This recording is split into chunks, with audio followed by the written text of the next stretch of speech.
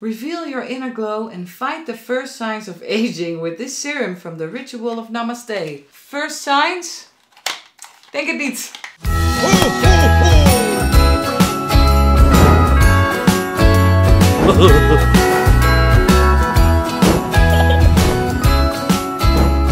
Merry Christmas everyone!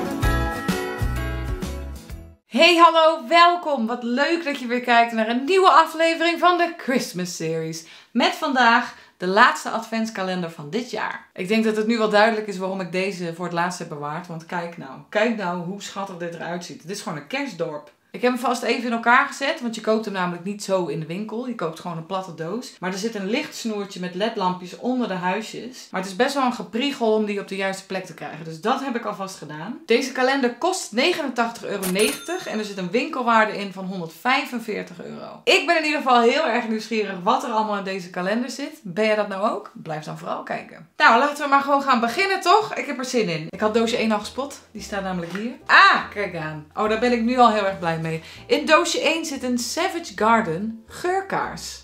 Ik ben sowieso echt mega fan van de geurkaarsen van Rituals. Ik vind ze super lekker. En deze ruikt naar salie, kennelijk. Er staat hier op het doosje Tranquil Tuesday. Light this candle for a moment of pure tranquility with the warming scent of ancient sage. Ik ruik niet per se salie, maar het ruikt in ieder geval heerlijk. Dus hier ben ik al heel erg blij mee. Goed begin, goed begin! Snel door naar doosje 2. Er staan allerlei tekstjes op de doosjes. En ik ga heel hard mijn best doen deze niet de hele tijd te lezen. Want soms staat er dus dan al op wat er in het doosje zit. En dat vind ik heel erg jammer. Want ik wil graag gewoon dat het een verrassing blijft. Dus ik heb nu niet gelezen wat erin zit. Jullie hebben het wel kunnen zien. Het is een Rituals Tulip and Japanese Yuzu Foaming Shower Gel. De Amsterdam Collection. Ik ken deze collectie niet. Ik heb deze nog niet geprobeerd. Volgens mij is die nog redelijk nieuw. Dus ik ben heel erg benieuwd hiernaar. Oké, ik ga toch proberen om er niet te lang over te doen dit keer. Want het zijn toch 24 doosjes. Dus ik ga snel door naar doosje 3. En in doosje 3 zit een Spring Love Happifying Body Mist. The Ritual of Holy. White Lily en Peach Blossom. En die ga ik even proberen.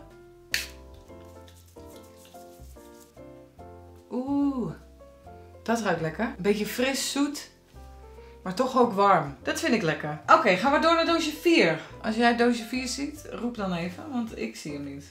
Hè? 16, 11, 5... Jezus, ik ben een half uur aan het zoeken. Hij staat gewoon hier. Zo'n grote. Ja! Oh, ja, yes. Oh, hier ben ik heel erg blij mee. Het zijn geurstokjes. Oh, ja. Dit is mijn favoriete geur. Hoe heet het? The Ritual of Jing. Hè? Het heet toch The Ritual of Dao? Of de naam is veranderd, of het heet anders als het geurstokjes zijn. Sacred Lotus en Jujube. Zeg je Jujube? Jujube. Ik weet niet hoe je dat uitspreekt. Maar het ruikt in ieder geval heerlijk. Dankjewel, Rituals! Oké, door naar vakje 5. Hier. Found you. Weer een grote. Hey, nou, wat een verrassing. Het is een The Ritual of Sakura Recovery Hand Balm. Want ik had nog geen handcrème. Ik kom inmiddels om in de handcrème van alle adventskalenders. Maar dat geeft helemaal niks, want dan gaat hij gewoon in het giveaway pakket. Mocht jij nou nog niet op de hoogte zijn van het giveaway pakket. In december ga ik een pakketje samenstellen met allemaal producten uit alle adventskalenders. En die ga ik verloten onder mijn abonnees. Dus wil jij kans maken op dat giveaway pakket? Abonneer je dan op mijn kanaal. Dan gaan we door naar nummer 6. En nummer 6 die staat lekker vooraan, dus ik hoef niet te zoeken. Ik heb een vermoeden dat dit weer een kaars is. En jazeker, dat is het. Dit is een Green Cardamom van de Private Collection. En hij ruikt naar cardamom, blijkbaar. Ik weet niet hoe dat ruikt, maar het ruikt heerlijk. Oké, dan gaan we nu naar nummer 7, als ik het goed heb. Ja. En in nummer 7 zit The Ritual of Karma Spread the Kindness Body Cream. Holy Lotus en Organic White Tea. Net als van de Body Shop ben ik ook echt onwijs fan van de body creams van Rituals. Die zijn net even wat kruidiger en wat vrouwelijker en eleganter dan die van de Body Shop. Maar wel ook net zo lekker vet. En dan zijn we inmiddels alweer bij nummer 8, joh. En hier zit in The Ritual of Samurai Shower Foam. En dit is heel toevallig een douchegel voor mannen, weet ik. Het is trouwens organic bamboo en sandalwood. En ik denk dat mijn vriend er eigenlijk heel erg blij mee gaat zijn. Want ik zit natuurlijk de hele tijd die adventskalenders uit te pakken. En er zit voor hem de hele tijd zo weinig in. Toch leuk dat eraan wordt gedacht en dat er iets in zit voor de wederhelft. Als je die hebt, tenminste. Als je die nou niet hebt, dan heb je hier natuurlijk helemaal niks aan. Dan kan je het aan je vader geven, of aan je oom, of aan je broer, of aan je buurman. Oké, door naar nummer 9. Found it. Ik wil er niet uit. Hey, in nummer 9 zit een interieurparfum. Of een huisparfum. Sweet Orange en Sandalwood. Nou, even ruiken. Oeh. En dat ruikt heel lekker. En ik vind dit heel handig. Ik spuit dit vaak in de gordijnen en in de kussens op de bank. Dit was 9, dan zijn we nu bij nummer 10. En nummer 10 die staat recht voor mijn neus. Oh Holy Night Mask. Nou lees ik toch wat erop staat. Repair your hair while you dream of Christmas miracles with the Elixir Collection Overnight Hydrating Hair Mask. Een arganolie en een shikakai haarmasker. Nu weet ik niet wat shikakai is, maar het is wel leuk om het te zeggen. Dat ruikt heel lekker. Ik denk wel dat met mijn boshaar dat ik dit 1 keer kan gebruiken en dat het dan op is, maar dat geeft niet. Ik ben altijd fan van haarmaskers, aangezien mijn haar best wel poreus is door het ontkleuren en het highlighten. Mij maak je hier wel blij mee. En ik heb volgens mij nog helemaal geen haarmasker gehad in geen enkele adventskalender, dus dat is helemaal top. En dan zijn we alweer bij doosje 11 aangekomen. Hey, deze ken ik. Hier zit een The Ritual of Hammam Black Soap Refreshing Eucalyptus en Olive Oil in. Ik heb deze zeep al. Deze zeep kreeg je namelijk een tijdje gratis als je een x bedrag uitgaf bij Rituals. Dus deze gaat ook in het giveaway pakket. Oké, volgende doosje. En dat is nummer 12. En die staat hier. Dus die hoef ik helemaal niet te zoeken. Het is een scrubhandschoen. Yeah! Maar krijg ik dan ook een scrub? Of niet? Winter gloves. Treat yourself with this scrub glove for soft and silky smooth skin. Pair it with yesterday's gift for the ultimate spa moment at home. Ah! Hij hoort bij de black soap. Nou, weet je wat? Dan gaat dit handschoentje toch gewoon lekker samen met de black soap in het giveaway pakket. Ik heb hem dus wel aangehad. Dus niet helemaal corona-proof, maar je kan hem wel wassen. Wel met de hand alleen. Sorry. Oké, door naar nummer 13. Nummer 13. Yay! Het is een Wild Fig Private Collection geurkaars. Ruikt ook weer heel erg lekker. En je kan mij alles wijs maken, maar blijkbaar ruikt het naar wilde vijgen. Nou, prima. Lekker. Heel blij mee. Volgens mij zit ik al op 3 geurkaarsen. Echt, je kan me niet blijer maken hoor. Ik hoop dat er in vakje 14 eigenlijk nog eens zit. Toch? We zijn toch bij 14? Ja. Oh, kijk, 14 is een dennenboom. Cute hè? The Ritual of Namaste Glow Anti-Aging Booster. Nou, we weten allemaal wel dat ik die wel kan gebruiken. Nee! Het is weer zo'n glazen ampul. Jongens, kap daar nou eens mee. Ik weet gewoon niet zo goed hoe ik dit moet gebruiken. En ik vind het ook een beetje eng. Oké, dan gaan we door naar 15. En dit is een mini. Dit is de Ritual of Karma Shower Gel. Super handig natuurlijk voor op reis. Niet dat we dat nu echt kunnen, maar voor het geval dat in de toekomst weer kan, is dit natuurlijk super handig. Door naar vakje nummer 16. In nummer 16 zit The Ritual of Ayurveda Balancing Body Cream. Indian Rose en Himalaya Honey. Ik weet niet of ik al eerder wat gehad heb van deze lijn.